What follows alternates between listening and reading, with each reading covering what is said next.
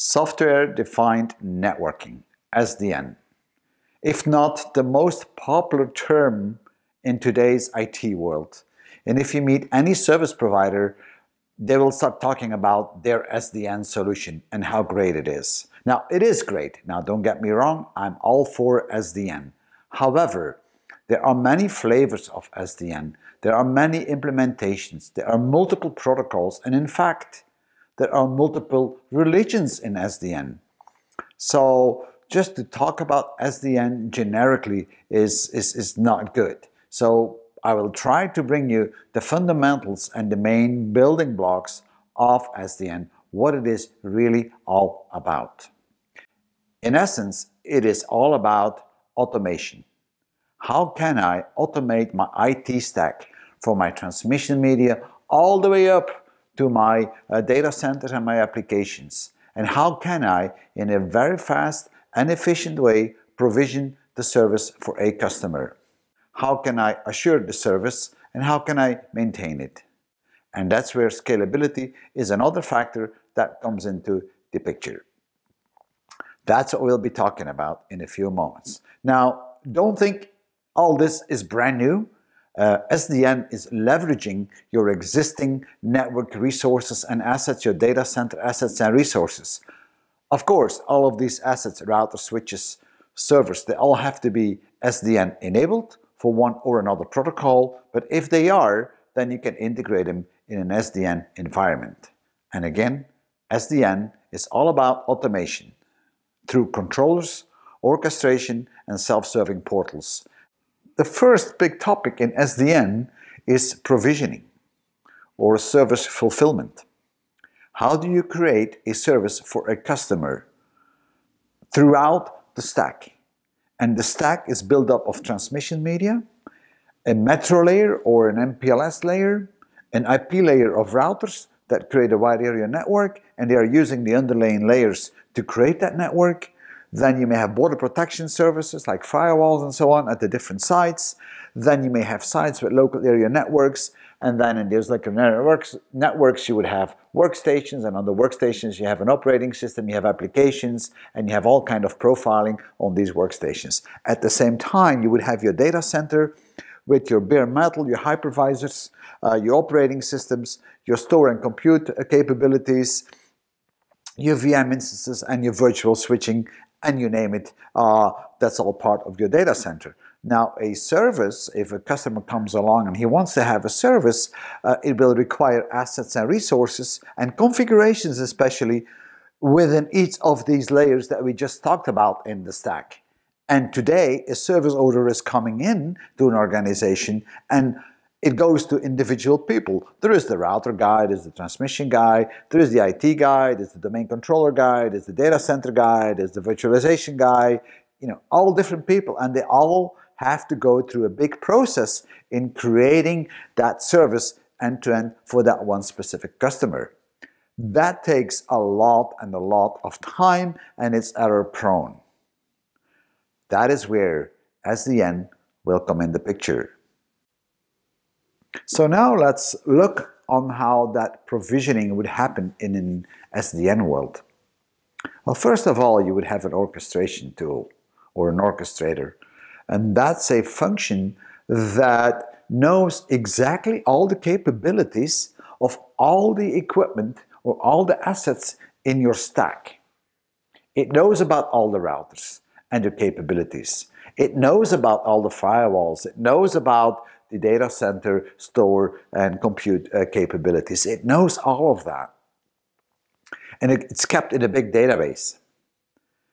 So if a customer comes along and he subscribes to a service which is kind of predefined in your orchestration tool, then it will generate configurations for all the elements in the stack, and it will push down those configurations to make it happen.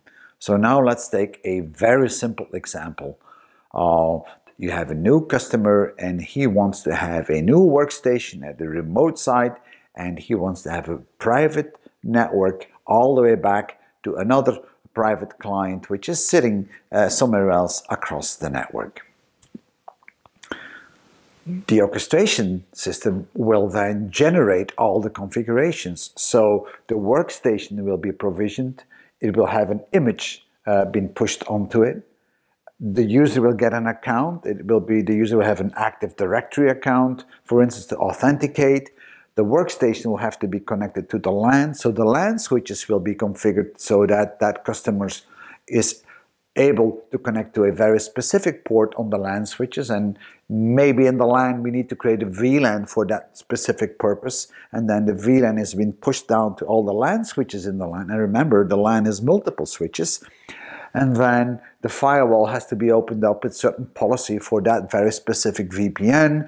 Then the PKI system comes into play as well to create the keys and the certificates for the VPN to be established.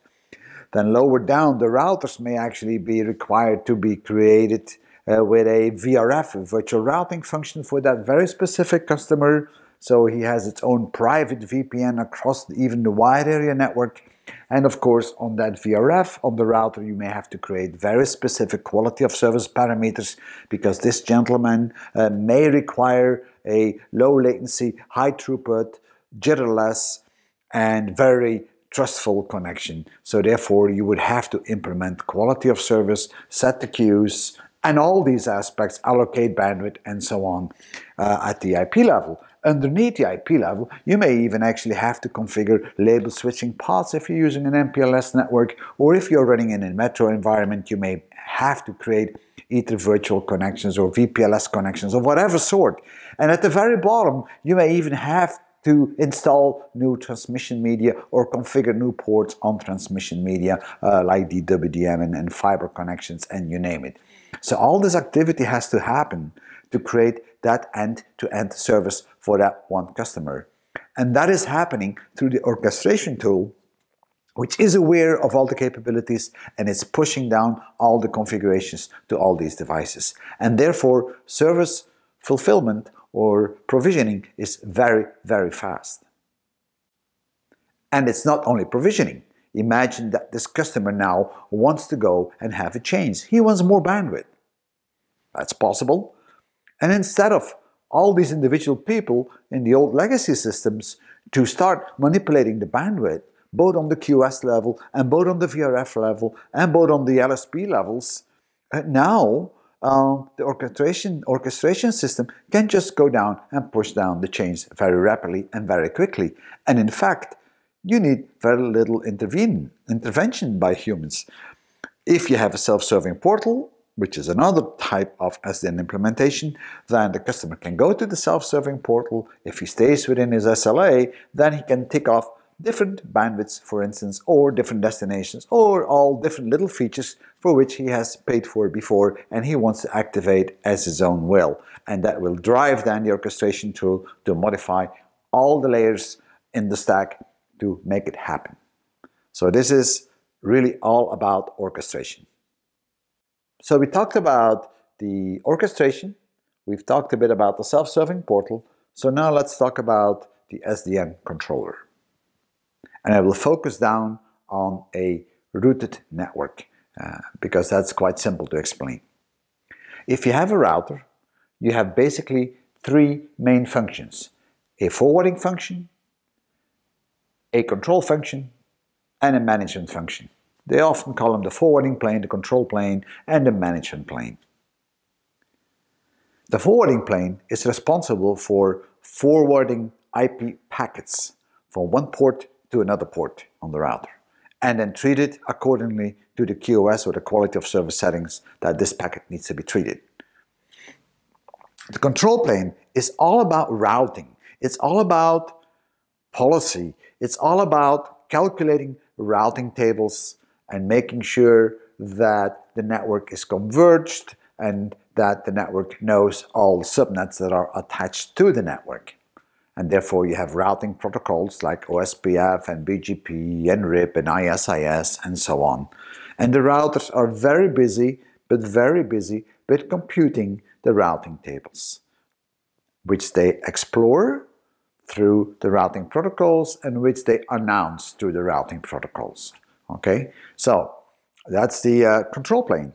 And then the management plane is how you manage the device, like SNMP, things like that.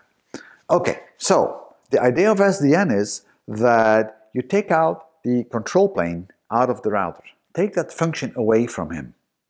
And do that in a centralized controller. That's why we call it the SDN controller. The SDN controller will communicate with all your routers in your network. And every router will know its neighbors. And it will say, my neighbor is up or down. Very simple. And they feed all this information to the SDN controller, and then that SDN controller will see the total network. It can compose it based on the individual information it got from the different routers in the network. If now a packet comes in on one router with a certain destination X, then the first router will look on the destination IP address, and it will then look up in a kind of a forwarding table, where do I need to push it to? What interface? So basically the router is only going to take the packet from one interface to the other interface and push it out. That kind of forwarding table, if I may call it that way, is being pushed down by the SDN controller, who has calculated the best path from the source to the destination. And for that specific router, it will say, look, if you have an IP packet that has to go from your place to the far end, you just push it to interface 1 or to interface 2, whatever the best path was. And that's all what the router has to do, push it to the next interface. And then it gets over the link to the next router, right? And the next router gets the packet in as well. And the same thing happens. It will look it up, what is my next interface to push it out? And it just pushes it out. The tables of the next interface are all being pushed down by the SDN controller. Now, isn't that neat? That's very, very, very handy. Now, in the beginning, the first packet, they need to learn. So obviously the tables could be empty, and if the tables are empty, then the first packet comes in, the router doesn't know what to do with it, and then it will go up to the SDN controller and say, hey, SDN controller, give me my outgoing interface for this packet, please. And then the SDN controller, which has it all calculated anyway, will push it back down. So this is a bit on how the SDN controller is generically working. There's many, many different protocols to do that. Now, there's another big advantage of an SDN controller, because in traditional IP networks, we just forward packages hop by hop. And nobody has a total view on the network. Right? They all have a routing table, the routers, but nobody has a total view. And if a router downstream drops out, then it takes forever for all the other routers to find out what has happened, and that interface is down, or that serial link is down, or whatever. And that is the convergence time. And you may say it's not big, but it is big. It could be seconds, and it could be even milliseconds, like in an MPLS world, it's 50 milliseconds, but nevertheless, it is sometimes big, and time can mean a lot for certain applications. An airline or a jet can fly quite some distance in 3-4 seconds or 20 seconds. So it all depending on the application, you may have an issue. So convergence is very critical. The other thing is that routing through an IP network, as we know it today, it is based on metrics, right? It's typically based on bandwidth. The links with most bandwidth will carry most of the traffic and will always be used, and you have a lot of links that will not be used. Yes, I know MPLS-TE is a bit different, but then it's you who designs the traffic engineering, and that's also a very intense job to do and to maintain and to keep the scalability of it. Now, in the SDN world, you could implement telemetry, meaning that every router will measure per link basis, a one-to-one basis. It will measure the delay, and it will give you the loading on it, and it will provide the jitter and the packet drop. And it can feed all these parameters up to the SDN controller, and that SDN controller can then actually calculate the best possible paths for delay, for throughput, for jitter, whatever, throughout the whole network, because it has a constant updated view of the network. And that is why if a packet comes in which is requiring low latency through the network, you may actually push it through lower bandwidth links, which you couldn't do before. So it's the SDN controller that now will condition the network for that one specific flow to flow over a very specific path, which is then dynamically adjusted while the network conditions are changing. Now that is a very, very big advantage of SDN. And the same philosophy is applicable to the data center, it's applicable to applications, it's applicable to the network, it's applicable to all the layers in the stack, because they all can be controlled by an SDN controller. Of course, the parameters will be different, but this is how it goes. So in essence, SDN is all about service fulfillment, fully automated, and then really having the service assurance by dynamically automated use of all your network resources and assets in the most optimum way through means of centralized control and telemetry feeding back in.